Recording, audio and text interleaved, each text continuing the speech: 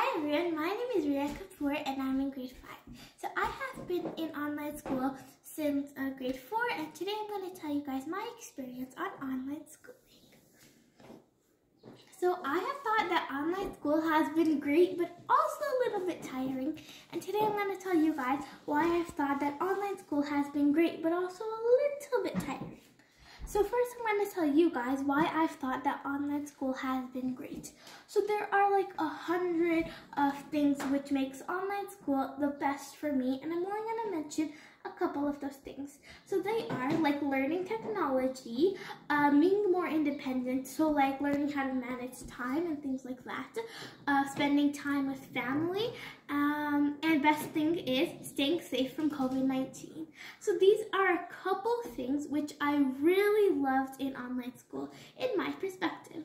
So I'm now going to tell you guys why I've thought that online school has been a little bit tiring for me.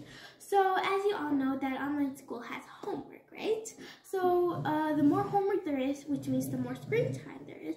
And as we all know that screen time is not really good for our eyes. So the more screen time, it's not really going to be good for our eyes.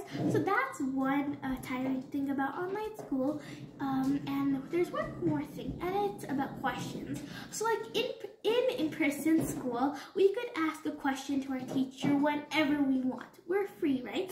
And when we ask a question to our teacher, they give us the answer instantly, right? But in online school, it's kind of different. So we have class times, right, and sessions. So when our session is all done and we say, oh no, I have a question and I forgot to ask it, we really can't ask it again to our teacher. For sure, we could email it to our teacher, but it's going to take a little bit more time to answer the question than in person. You're not going to really get the answer instantly. So these are the two cons which I thought about online schooling. So this is my experience on online schooling. Thank you so much. Bye.